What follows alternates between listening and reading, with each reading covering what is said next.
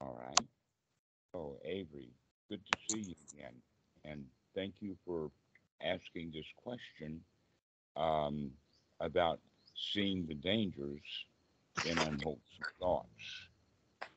That's an important part of the practice, as I had just said before we put the video on, is having an unwholesome thought is unwholesome. And we have let us say, the results of those unwholesome thoughts almost immediately, like anxiety, tension, restlessness, worry. Um, that if we wear ourselves out with those unwholesome thoughts, then we'll become dull. So, um, these are the hindrances. If we, in fact, though, have thoughts about how dangerous those unwholesome thoughts are, now we're having wholesome thoughts. The wholesome thought is seeing the danger, seeing the disadvantages to those unwholesome thoughts, recognizing what they do to you, and seeing that they are doing that to you. Then, by having the thoughts that this um, unwholesome thought is in fact unwholesome, that's a wholesome thought. And it can be taken to an extreme in the sense of you demand of yourself to stop having those unwholesome thoughts. But this is a kind of more advanced kind of thing that rightly in the beginning for all students, we would use a diversion tactic. For instance, when the unwholesome thought comes up, we will change it to a wholesome thought, to remove the unwholesome thought with a wholesome thought. The Buddha has a little analogy about a carpenter. And the carpentry back in those days, they didn't have any nails. What they had was pegs that they would hold pieces of wood together by being able to drill a hole through it and then pound a peg in. They used pegs, in fact, even in wooden ships, um, even until the last several centuries. So the Buddha says is in order to remove a peg, the peg that you're going to remove that peg with another peg. The new peg, the another peg, is a smaller peg than the big peg. So we take a smaller peg and drive out the bigger peg. So that smaller peg um, has to be kind of in a middle path or a middle place, in the sense that if the smaller peg or the one that you're going to drive out is too big, then it's not going to do its job. And if it's too thin or too narrow, then it's also not going to do its job, but it'll be damaged or broken. So we have to have a peg that's substantial enough to drive out that unwholesome peg. And that this is where the Buddha refers to it in the sense of gladdening the mind or brightening the mind, that we can drive out those pegs with a wholesome thought. And so this is where we get started. But now, surprisingly enough, all on your own, you're bringing up step number two that the Buddha refers to, and that is by seeing the disadvantage in the unwholesome thoughts. And therefore, we can take those unwholesome thoughts and change them into seeing the danger. And so, Mhm. this is a very good practice for you Mhm. that you can recognize. For instance, when you're out in a crowd and somebody says something that is a criticism or something that you don't like, if you take that in, it will be painful. So if you can see immediately, oh, if I listen to what he has to say and take it in, I will cause myself great harm, great dukkha. Now, most people, when they get criticized, they just feel bad. But you, now that you've gotten on the path, can say, wait a minute, let's not take that thought in. Let's not harbor it. Let's not own that thought, because if I do, it will cause harm. It will be to my disadvantage. Hmm. And so then we can say other things about it, like, this guy really doesn't know who I am anyway. That who he's talking about is the Avery in his mind, not the Avery in my mind. So he can criticize some Avery all he wants, but it's not me. Like that helps. Yeah. Pardon? I actually did notice that at one point the other day. I had a. It wasn't. I don't. It wasn't like. It was once. I was like walking down a hallway and someone said something to me or like made fun of like my hair or something. And I was sort of like, well, the what he's criticizing or what he's talking about like doesn't really like that person doesn't really know me at all, so it doesn't really hold any weight. Can you repeat that? I'm having a little trouble hearing you. Is the audio on my end like a little bit choppy? Pardon? Is there a choppy audio on my end? It's not choppy, it's muddled, as if you're not close enough to the microphone.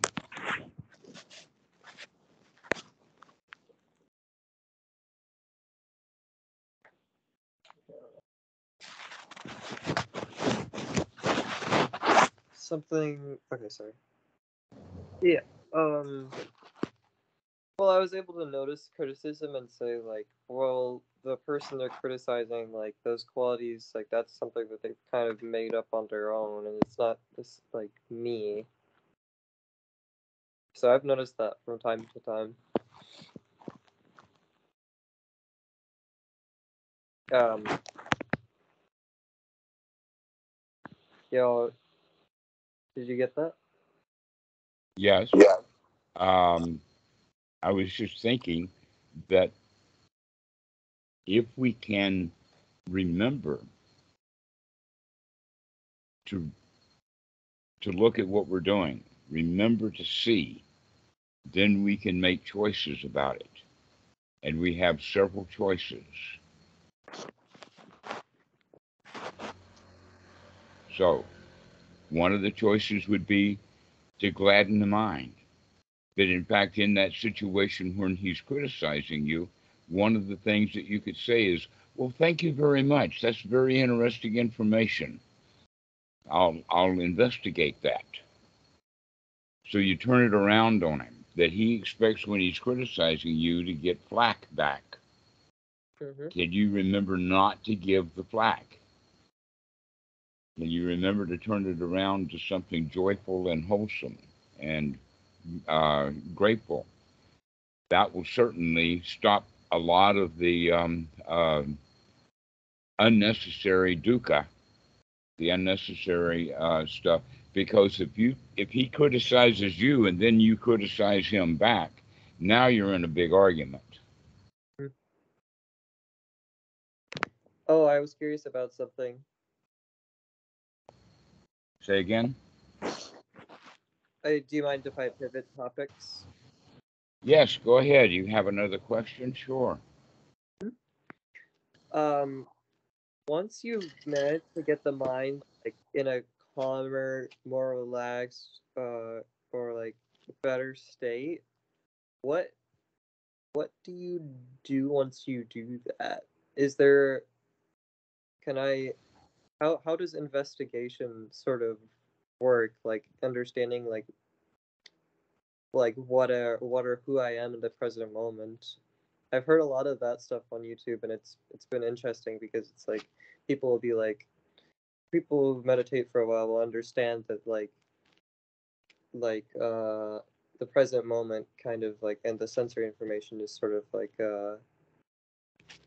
it's like all there is like the present moment, the sensations and the emotions, like that's kind of like all that we really experience in the present. So I don't know how to kind of start investigating or what that would mean in the context of the Dhamma.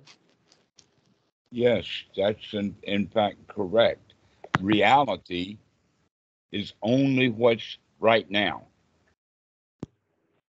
And yet, human memory is all about the past, and human intellect is all about the future, about what's not happening in the present moment. But everything that's real is real now. For instance, you had a favorite cup that you drink out of. While you're drinking from that cup, it's real, it's right here. But when it's in the kitchen and it's out of your mind, then it's not real. But if it does come into your mind, it's still not real until you go into the kitchen to get the cup. Now, here's the thing, perhaps the cup breaks. Maybe you got it as a special gift. Maybe it was at a state fair where something happened important, or maybe it's got a good design or something like that. And so you really like this cup, and then it's broken, which means that now, uh, well, if you're in Japan, you might want to try to glue it back together. But normally we don't. We just throw it out. But then when we have thoughts about that cup later, it's not real anymore. It's gone. It was changed. Right? So this is what that teaching is about is that only what's real is what is now. And the past is not real. It's dead. It's gone. And that if we dwell in the past, then or long for the past, then we're not really in the present at all. And not only that, but more than likely we're going to be in bad feelings.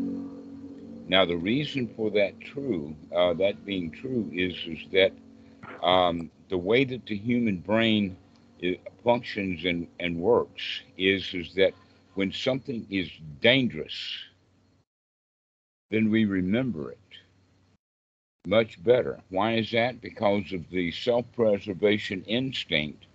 And so we tend to remember the things that are dangerous in order to avoid them in the future. All right. So if something really pleasant happens, you might remember that, but a whole lot of stuff happens and we don't remember it all. Then, in fact, we could go to a college lecture and not remember much of anything, nothing, right? And this is the point about being able to investigate or pay attention, because if we are investigating and paying attention, then we're much more likely to remember it rather than just remembering the things that hurt us. But through life, we wind up remembering a whole lot more of the things that hurt us than the things that would do us good.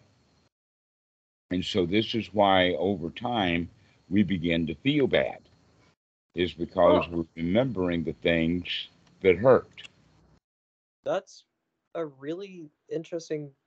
I hadn't really thought about that before. That the mind remembers things that are dangerous over things that are actually beneficial.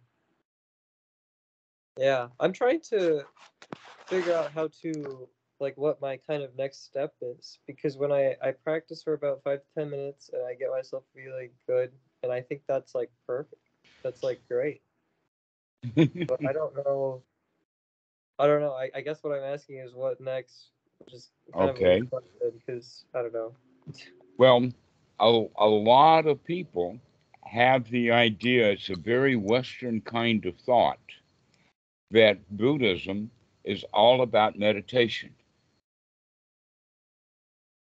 And it's not at all. That in fact, this is a funny little story. I've said it before, but Catlin is here on the island, and he has been over to Wat Rua Pa Siang Tong before. He knows the abbot there, and then he came to do a retreat at Deepapawan, and now he is, in this conversation, he was on his way back to the Wat Rusi Pa Siang Tong is a very nice Wat here on the island, and they're treating him well. But one of the conversations that he said that he had had with the abbot before, when he was there before, he said that the abbot said that all of these Westerners who come to his Wat are only interested in sitting meditation, and they sit around all the time. Now, this is something that a Thai monk who has been a monk for more than 20 years is surprised at how Westerners are so enamored by the sitting meditation. And so I asked Kat, well, what do they do? And he says, well, in the evening, chanting, after the chanting, they will sit for a while, maybe up to about 45 minutes, but that's the only time that they sit in meditation.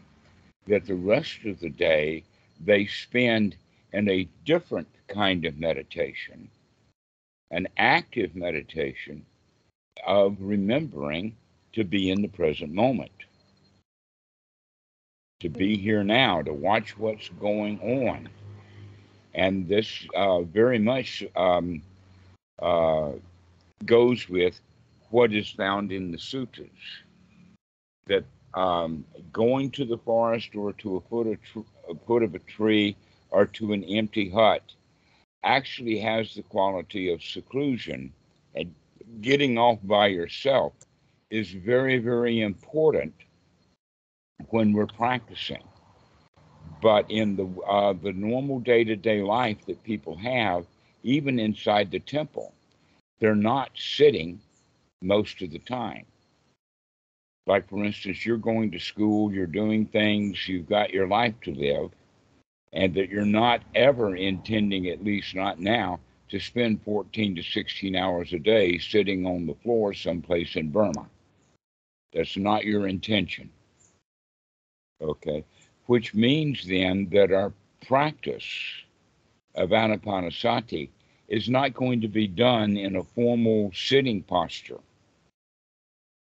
It's going to be done in the here now, about what's happening right now, if we can remember it.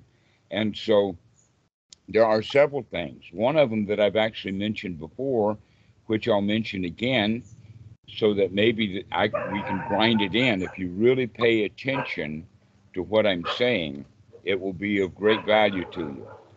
And that is that when we're paying attention to what's happening in the present moment, that means that we're going to pay attention to the body. We're going to be paying attention to how we feel. We're going to be paying attention to what kind of mind state or what mood that we're in. What's our attitude now? And also what's in the thoughts. So this is the four aspects of the Satipatthana.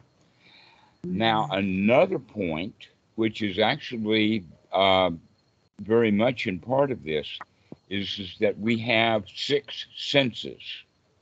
We have five senses that take in data from right now, and then we have the sixth sense, which is often not in the present moment, that the thoughts that we're having are thoughts of the future, thoughts of the past, thoughts of someplace else, thoughts of people who are not here, etc.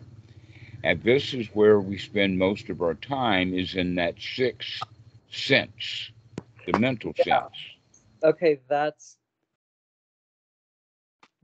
it. And so what we can do is spend more time in the other five senses. With our eyes, we can look. Often we've got our eyes open, but we're not actually using them, and we're not thinking. We're not looking at what we're looking at.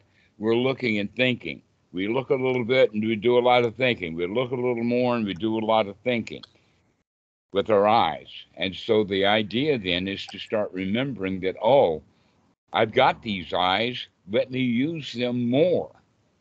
Let me look and look and look and look and look rather than look and think and look and feel. Let's look. The same thing is true with music, that in fact, this is one of the training of musicians, is they learn to listen and listen and listen and listen, and not so much thinking. And when you're really listening to a piece of music, you're listening to it, and then a thought will happen, a thought will occur. When we're thinking about the music that we've just heard, we're not listening to the music that's happening right now. All right? So we have the eyes and the ears, and we also have the sensations of the body, which is a powerful one, and that basically from childhood, little children in Western society are both taught and are diverted from the body itself. For instance, toddlers fall down a lot and they cry. They don't like it when the body gets hurt. So children learn to avoid paying attention to the body.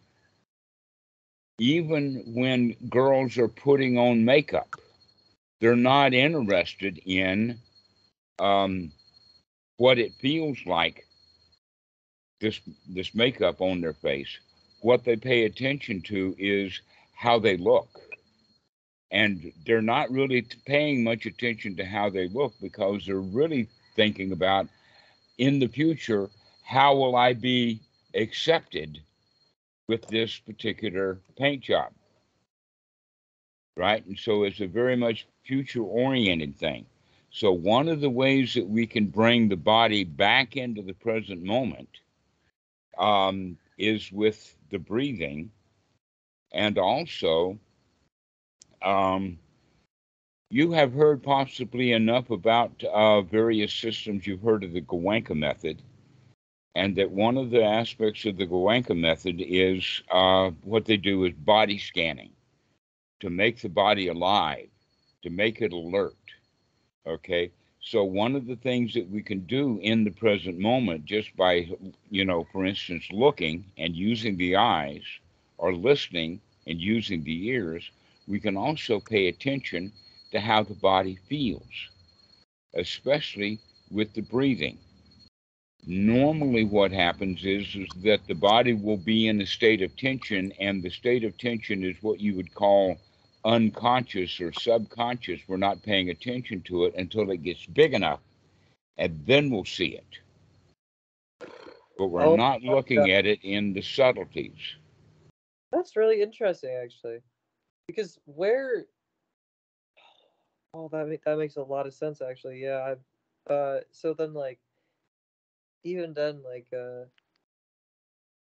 if yeah, what I want to do is I want to wake up more to it. To All being, right. I don't Well, know. here's one of the ways of doing this is by start paying attention to what the body is doing. If you have let us say, if your feet are crossed at the ankles, a lot of people, when their feet are crossed at the ankles, one of the feet will be bouncing up and down.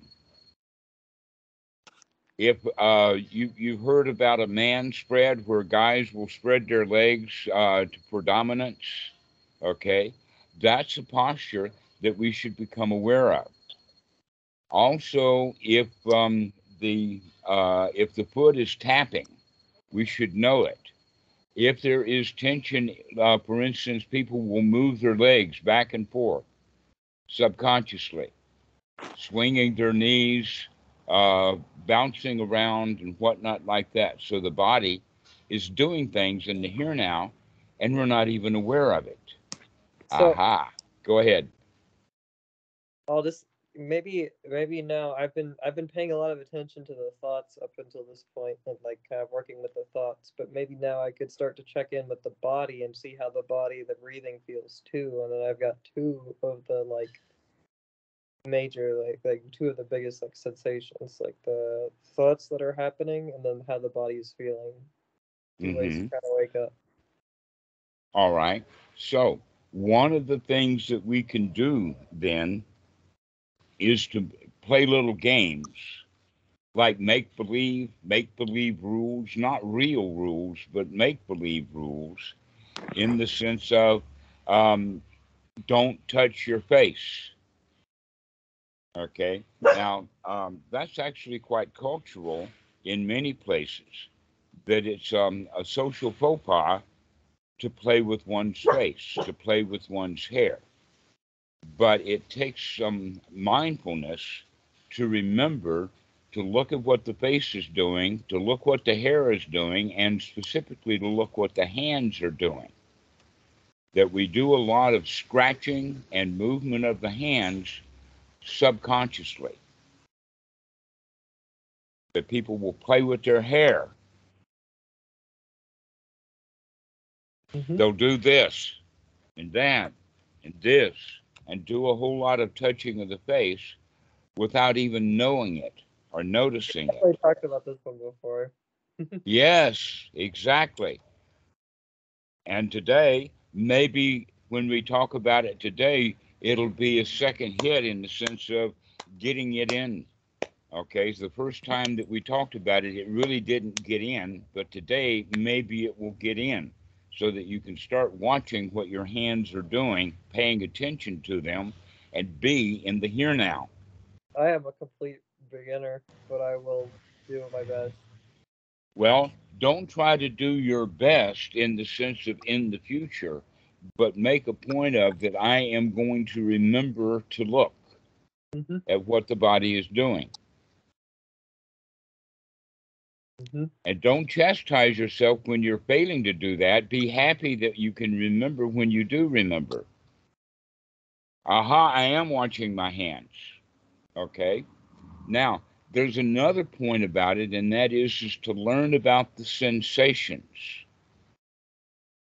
The example would be, have you ever heard of the word mudra?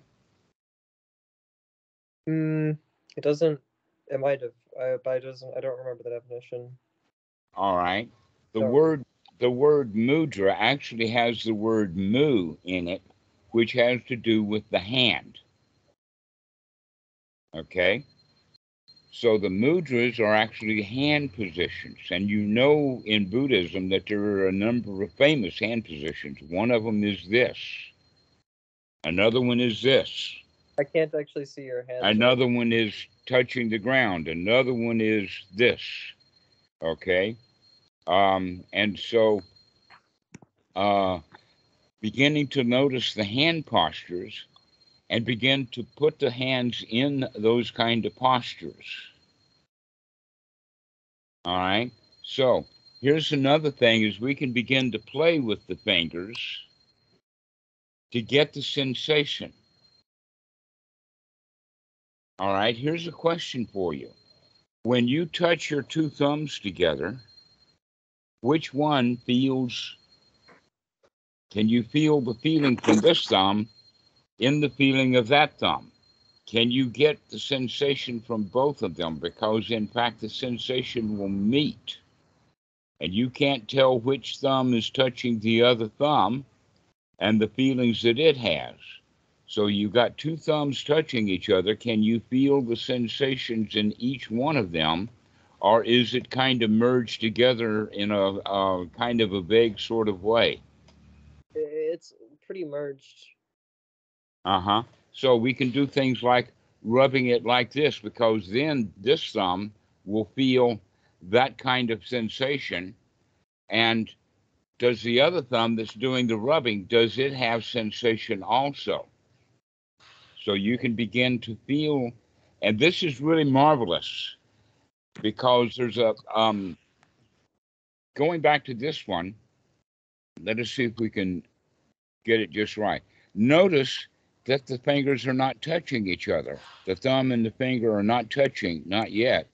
I can't actually see. How close can they come without touching before they feel each other?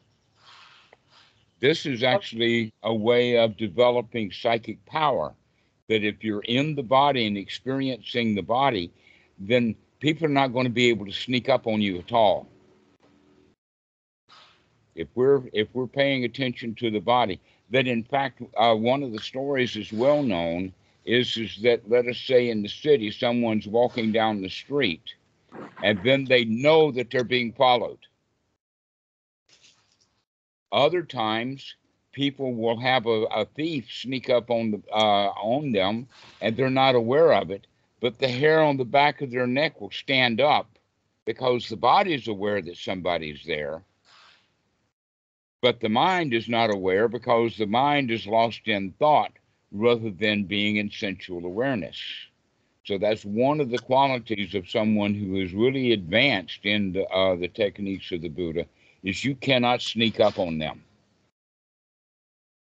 You can't surprise them. They don't have a startle reaction because they're never startled. And the reason for that is because they're aware of the sensory input from around them. And the way that we can develop that is going back to that point that I'm talking about, is when do the fingers, how close do they have to be before they're aware of each other? That in fact, right now at this distance, the thumb can feel the index finger, but the index finger is buzzing and tingling right now because of that thumb being close. And I can move it back away, and now that buzzing and tingling in that index finger goes away. But I can bring it back, and there it goes again. They're not even touching. I don't have to touch each other in order to feel the sensation. So you can begin to play with this. I'm gonna have to watch the recording for that. I'm saying, sorry, what? Nothing. Keep going. What are you doing with your right hand right now? You stopped doing it immediately as soon as I mentioned it, huh? Mm-hmm. Okay. That in fact, that's one of the things that you do as a habit is that you twirl your hair. A lot of girls do that. Mm-hmm. All right. That in fact, the psychologists say that when a girl is playing with her hair, that she likes the guy. So that's not necessarily the case. What it really means is that the girl is paying attention to something on the outside, and then the instinctive habit of playing with and fidgeting comes up. That when we're paying attention to what the hands are doing, they don't fidget. Right. But when we're not paying attention to the hands, the old habits will come back and the hands will begin to fidget again. Fidgeting in the sense of playing with the hair, playing with the face, rubbing the arms, all kinds of postures that happen, what we call subconsciously. Well, So they're this not would be a subconscious, they are conscious. We're practice. just not paying attention to them. Yeah, I think you did mention that at one point, that it's good to start paying attention to what the hands are doing. Like that can actually be a part of the practice, or waking up to bodily awareness. Mm-hmm. Yes, so start paying attention to the body. That if in fact you are paying attention to the body, one of the things that we'll begin to notice in the body is the effects of the mind, that the mind affects the body. An example of that is that when we get uptight or afraid, the body will get uptight. Literally, being uptight is not necessarily a mental situation, it's a physical situation that we get tense, we When get you uptight. when you mentioned that, I actually noticed. I was like, oh, my spine is actually in a position where it's not like relaxed right now. Like it actually is kind of tense right now. Mm-hmm. That in fact you're making a point now that's important because you're actually kind of quoting right out of the Anapanasati Sutta, that the main reason why we're paying attention to the body so closely is so we can find the tensions in it and relax. Nice. So an example of that would be a feeling in the pit of the stomach. Okay, like a sense of loss, a sense of grief, a sense of sadness is normally in the stomach area. And then anxiety is more up in the chest area. But in fact, I was wondering and giving ideas about why that was true. And now I know that it's physiological. that there is an area of the body called the spleen, and in that area, it is actually a place of collection for blood to accumulate before it's pumped into the heart. For instance, where is here's a good question to ask about this. Does the body always have just the right amount of blood for circulation? You know, some of it's in the heart and some of it's pumped into the brain and some of it's going to various muscles and things like that. Or is there a possibility that the body actually has an excess amount of blood that it keeps in reserve so when we need it, it can be pumped? Does it have excess blood? Yeah, excess blood, maybe a half a pint or a pint of blood or whatever like that. For instance, if people always had just the right amount of blood, then we could not donate blood. But the fact is that we've had excess amount of blood, and normally that excess blood is accumulated close to the heart, in the chest and the spleen area, ready to go right into the heart. Which means that if the body has too much adrenaline in the blood, then you're going to be able to feel that as a sensation in the body that we will call tension, anxiety, restlessness. So the body actually has these components to that that's associated with our mental state. And if we can check and see that that's there, one of the ways of relieving that tension is by changing the thoughts that we have that is creating that adrenaline. But a much quicker way to deal with it is by breathing it out. Breathing in, taking in oxygen, and then breathing out that carbon dioxide, breathing out all of those excess molecules, and let that heavy tension in the blood that's accumulated in the chest disperse. And this is we can go around doing any place, anytime. We can be driving the car and feel like that tension. And so we can begin to take a few deep breaths while we're driving. Oh wow! Even while I'm like walking, I was Even thinking. when we're walking, when we're sitting in class. A lot of kids in class get dull. If you recognize that the body and the mind are getting dull, take a few breaths, sit up straight, start to paying attention to what the teacher is saying. Because most of the kids are not paying much attention to the teachers. That's why so many teachers get really animated and jumping around the room and yelling at the students or whatever like that, is to wake them up and get them into the present moment.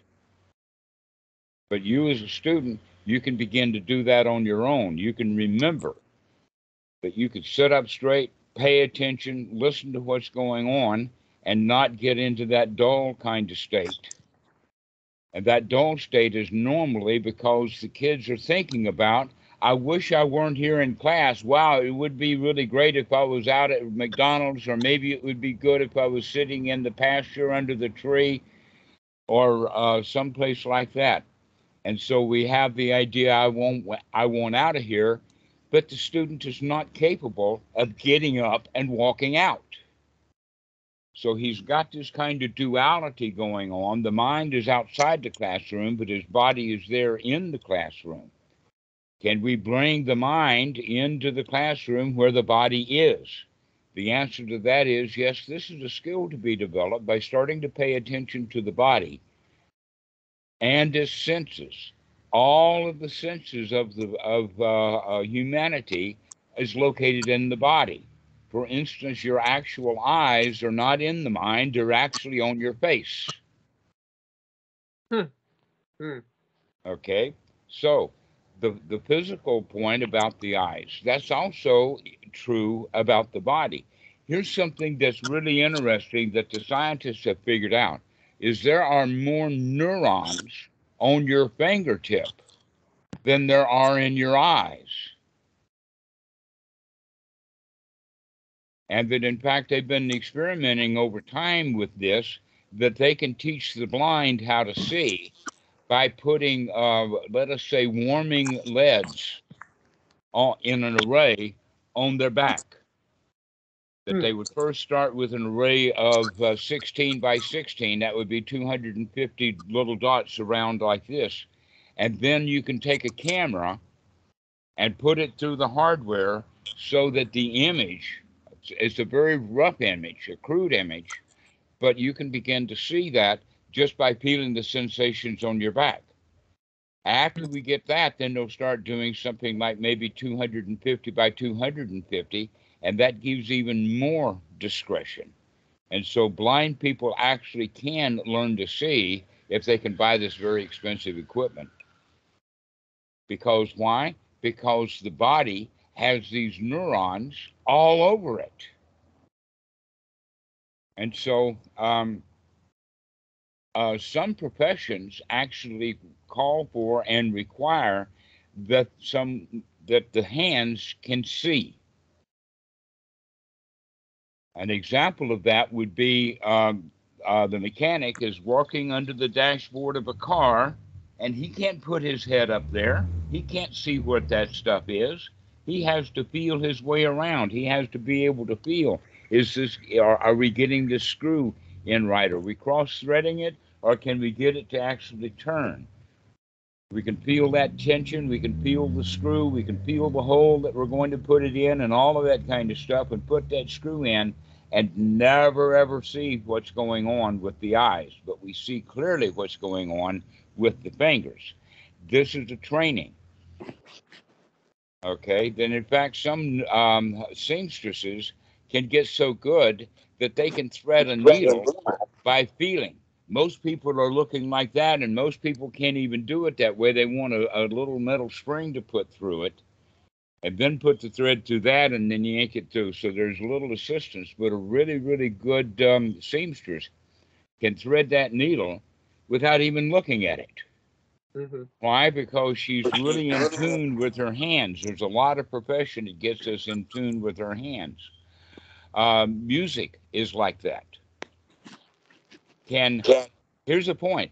When a person is playing a very complicated piece of music on the keyboard, it's the hands that are doing it, that the mind can't even think about all of those notes, one note at a time. That it's built right into the hands. And yet you haven't had much training in any of those kinds of skills. It's time for you to start training yourself. The training would be, can you feel each other? Do they have to actually touch before you can have the sensation, or can you feel it at a distance? Can you make sure that you know where your hands are? And one of the rules that you would have is the hands don't come above the shoulders, that you keep your hands, and the only time that they're raised above the shoulders is when you are intentionally noticing that. Like, for instance, reaching up for something on the shelf, or raising your hand in class, or other times like that. Other than that, we keep the hands down. That there is an expression called akimbo, that when people are swinging their arms and walking, and the monks are trained to not do that. When you're walking, you hold your arms and your hands still. And in fact, that's part of the quality of the yam bag. Achan Po actually is part of the training. You see, there's a bag that has a wide kind of a handle on it, and some monks will put it on the shoulder, like it was a shoulder bag. But Achan Po would not allow that.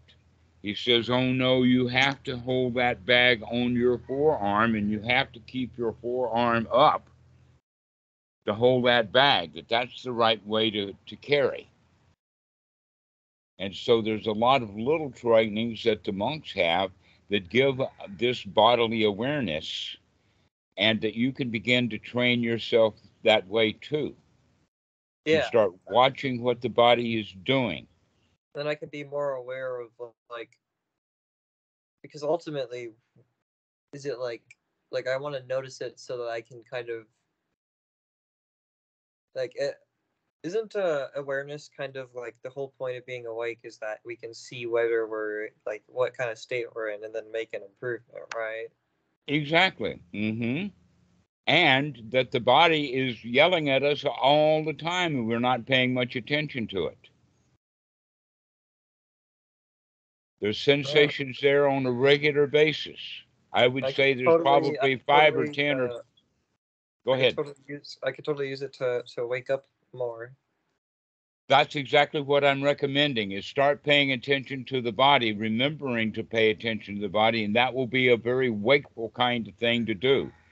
Because with the body, it comes with the sensations of the body, the touch and the feel of the body will also put you in touch with your feelings of anxiety, the feelings of sadness, because those are also having bodily components. And with that, then, those two together will influence the mind.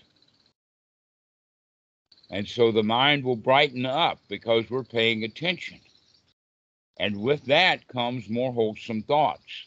So we Thank you. start with the body, that influences the feeling, that influences the state of mind, which now influences the thoughts. Yeah, thank you. This is very this clears a lot of things up. Very eye opening. Excellent. Well, that gives you something to play with now. To be in the Mm. here now means to be in the body. Yeah. When we're in the past, there's no body there. No body. Not a Mm-hmm. nobody, but a no physical body. That when we're in our remembrances, we rarely remember our own body. When you remember going to town, you don't remember your body sitting in the chair so much. But let us say that you're riding on a subway. When you're riding on that subway, you remember the subway, but you don't remember your body. And so Mm-hmm. years later, you can think about that railroad car that you were in, that carriage, but you don't remember your postures. You don't remember where you were standing. All you remember is your point of view. All right. Mm-hmm. But if you're actually paying attention to the body, that's always in the here now. The body is here and it's giving off a huge amount of information, or let us say, making available a huge amount of information. We're not paying attention to it because we're too busy thinking about something else. Mm-hmm. Makes And sense. so let's be here now, which means be in the body. Let's be here now, which means be with the breathing. Let's be here now in the sense of now we know if there's tension, if there's anxieties, if there's wants, if there's desires, those show up and manifest in the body. And also using the idea of the word pain. That in fact, this is where people get to the point of not wanting to pay attention to the body because the body for them is a source of pain, itching, bumps, uh, dull feelings, sharp feelings, chronic pain, acute pain, all these kinds of pains. And so we don't want to pay attention to the body because we see it as a source of pain. A much better attitude to have, and it'll take a while to develop that attitude as a skill, is to see the body as a messenger, that the sensations are messages, and that we don't like the messages, then we'll call it pain. But you can have a sharp, acute sensation and know it, but you don't have to hate it. You don't have to not like it. You can accept it as this is what the body is doing. Now, Mm-hmm. normally, what happens is that there's been a real injury, that the best way for that injury to heal is by keeping that area of the body still. An example is if that the athlete not breaks his leg, but let us say has a knee injury, then the thing that the sport medical doctor will actually get him a knee brace. And what that brace does is it braces that knee into a particular position to let it heal. So long as that athlete is jumping around and moving that knee, it's not going to heal very well. It needs to be kept still. And if the athlete was paying more attention to what his knee was doing, he would hold it still. But he gets interested in playing the sport and doing all kinds of other stuff. Um, an example of that would, and I'm talking about the knee because I've had some knee trouble. And so the intention is to keep the knee, keep the leg straight, and don't bend the knee. But then Lucky got in the bed one day, and I let her just lay there, and then it was time for me to move. And instead of paying close attention to the knee, I moved it in a way that caused great pain. That was what was the knee was saying was, don't do that. That's what real pain is. It's a message saying, listen to me. Don't do that. If you've got a broken leg, don't stand on it. Another example is that if the arm is broken, it's best to keep the hand still, because if the hand is moving, it actually moves muscles in the arm. So if the arm is broken, that's why they put the arm in the cast, is to immobilize it, to keep it still. That if the kid does not get the broken arm set, it will deform.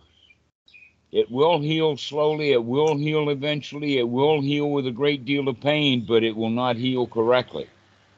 So they put it into a cast. And so now the kid's got a cast on his hand, on his arm. He doesn't like it at all because he wants to pick up his coffee cup. He wants to pick up a glass. He wants to pick up and write with his pen or pencil. He's got to take notes in class. And by doing that hand movement, it slows the arm down and it will give him pain. And the pain is, don't use your hand. Now, it's very hard to teach a kid to hold his arm still, hold his hand still. So, one of the techniques that medical people have learned to do is to make the kid put a sock on his hand. If you put a sock on your hand, that will help you to remember every time you want to use the hand to not use it, because you've got a sock on it. You can't use the hand very much anyway, and that will help the arm heal, is by putting a sock on the hand. Which gives me the idea that maybe you can play with that as an experiment for yourself, is to go take a pair of socks, instead of putting them on your feet, put one on each hand and go around that way all day, maybe even to school. Just go around with socks on your hand, because that will make you pay attention to what the hands are doing.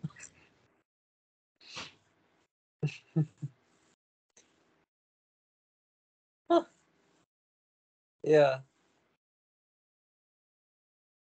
it would be pretty bizarre, so it would pull my attention pretty quickly. Mm-hmm. And so if one of the girls asks you, well, why do you have socks on your hand? You can say, is to keep me from playing with my hair. I'll remember to not play with my hair when the socks is, because it's really hard to play with your hair when you got sock on your hand. Uh, Now that's not a regular thing to do. I would say that it'd only be regular in the sense of a couple of weeks when the guy has gotten his arm broken, and having socks on his hands to prevent the hands from being used. But you can play with this as an experiment. Maybe do it for an hour a week or something like that. mm-hmm. Maybe 10 or 15 minutes at a time. Because after you take the sock off, you're still going to be very, very aware of your hands. Now, okay, I'm glad you cleared this up, especially because before I was hearing investigation, I was like, what kind of, like, I wasn't sure what kind of investigation it was, but paying attention to the body and the thoughts, that's plenty to work with for sure. Mm-hmm. All right. So you were asking, well, what do you do? Well, we're not going to be sitting in meditation 14 hours a day, but we can still be in a state of awareness much of the day by beginning to play with these techniques. To start Mm. watching what the hands are doing, slow the movement of the hands down. That in fact, here's an example of what we're talking about. Say the guy gets home and now he's got the urge to go to the toilet. So he quickly unlocks the door. He sets his keys down and he goes to the toilet because that's what he's got on his mind. After he finishes the toilet duties, guess what? He doesn't know where the keys are. He set the keys down absent-mindedly. He wasn't thinking about the keys. He wasn't thinking about the hands. He was thinking about getting into the toilet. And because of that, he wasn't in the present moment. So he sets the keys down someplace. He goes back to look, and they're not where he thought they were. And he has to look and look for the keys. For in fact, if he had been mindful of setting the keys down in the first place, he would have remembered where the keys were. Mm-hmm. Okay, so this is a mindfulness training exercise of being able to train the body with the mind to pay attention to what the body is doing. What kind of posture you're sitting in. The Buddha recommends to sit up straight, because if we're bent over, then it's either got a mood thing to it. Like, for instance, when people are bored, they'll do this. But if you take it straight and back up, you can get rid of that boredom and start paying attention. So the body is an important element that we don't pay attention to in the practice of meditation. We think that it's all mental, but the Buddha was very specific that he starts out with the body, to examine the body, to understand the body, to know the body, and to relax the body. Mm-hmm. And so in the Satipatthana Sutta, it talks about reaching, touching, grabbing, become aware of all of those movements of the hands. And an easy way to help you do that is by putting a sock on the hands. Wow, that really will do it. Makes you very alert. I'll give it a shot. Because you recommended it, I'll give it a shot sometime. All right. Yeah, play with that sometimes. So this is how you make a new part of your practices by, instead of just thinking that it's all a mental exercise, it's a combination of mental and physical. It's a combination of paying attention to the body, because the body will wake you up to pay attention to your feelings. Your feelings will wake you up to pay attention to your state of mind. And then once we do that, we can kind of choose to be happy, huh? Maybe? I don't know if that's Yes. too optimistic. Yeah, we can be optimistic. Absolutely. Yeah, we can do this. Mm-hmm. Have the feeling of success, that I can take care of the body. I don't have to ignore it. It's not a source of pain. The body is a source of pleasure. Being alive. That whenever people are feeling really, really good, they're moving their body a lot. They dance, they sing, they whoop and holler and move around because they're alive. And That's when right. we That's right. and when we feel They're bad, aware of their body, and they're having fun with all the sensations of the what they've been given. exactly. But when we are sad, when we're remorse, when we're having a pity party, we tend to stoop, we tend to shrink, we tend to not pay attention to what the body is doing at all, because we're too busy feeling bad mentally. So yeah, become alive, become vibrantly alive. Mm-hmm. Taking that deep breath feels really good. Begin to enjoy your body. Pay attention to it. Give it the service that it needs and deserves. There was Good all right. catch. Thank you. Have a Excellent. wonderful day.